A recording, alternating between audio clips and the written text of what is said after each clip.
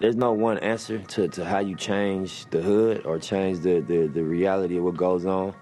But what you gotta think about is when you don't have resources, you in survival mode.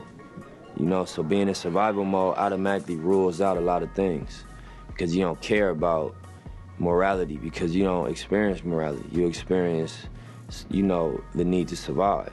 You don't experience, you know, fairness. You don't experience planning for the future. You just experience my ribs touching. You know what I mean? And it's better me than you. And, you know, it's a survival instinct that kick in. So I think once you get out of the survival mode, your morals come back closer to your daily decision making. You start thinking about what's right and what do I believe in. But until you get out of survival mode, you ain't got time to be worrying about right and wrong. You worrying about bottom line. You know what I mean? By any means necessary.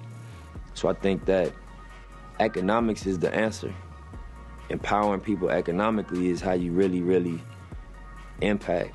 But I don't know if it's about dropping a bag of money in the hood. I think it's about impacting culture in a way that, you know, the mentality changes. And then also, you know, the institutions that exist, it's just a prison institution, really. It's like a pipeline to jail. It ain't no constructive institutions for real that meet you ground level. It's just like if you fuck up, we got somewhere to put you. So it's like a fear-based, preventative approach than like some love. And like, we know y'all going through a struggle, and we know y'all could use an art center or, you know what I mean, a studio compound or entrepreneurial space.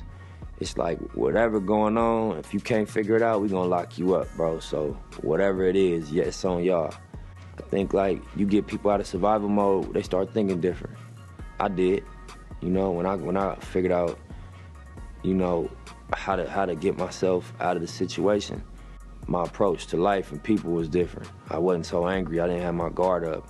I wasn't so aggressive. I wasn't so, you know, expecting, if you ain't helping me, fuck you.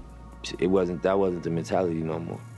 And I can't blame nobody, you know what I mean, that's thinking about how they gonna pay their rent, or like going through not having food at the house, being young and having to go outside to hustle to feed themselves with school clothes.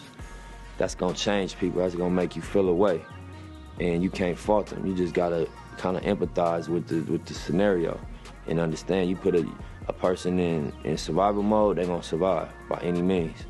I couldn't make a blanket statement to just the young people doing dirt.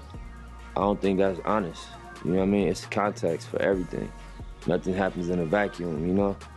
But I would say that, you know what I mean, you're gonna lay in the bed you make. You're not gonna get away with nothing in terms of the energy. You know what I mean? You might beat the camera or the police. They might not catch you for what you're doing, but the energy is always gonna return to you.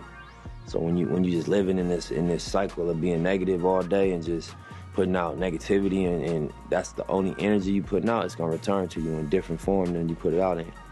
So I would just say, you know, master your energy. Do your best to master your energy and what you put out, you know, and unless that's what you want, you know, because you entitled to whatever you want to create, whatever experience you want to create for yourself. But if you're tired of that shit, adjust the energy. You know what I mean? As best you can. Adjust what you wake up thinking and what you say. And then, lastly, what you do. And that's not an easy thing to do because it's such a pressure in these areas to just go by the way things are. But, you know, it's a lot of examples that you could look up to as young kids in the streets. You could look up to Kendrick Lamar. Not the words, forget what he's saying, just where he came from. I seen him, you could YouTube him freestyling in the Nicholson Garden Projects. You could look up to a Nip Hustle. You know, you could look up to a YG, you know what I mean, to a Top Dog, you know what I mean, to any one of these guys that came from this hopelessness and you know, wiggled their way through it. You know what I mean? And you can reverse engineer what they did. You know, look at the steps, what happened. You know, so I would say that.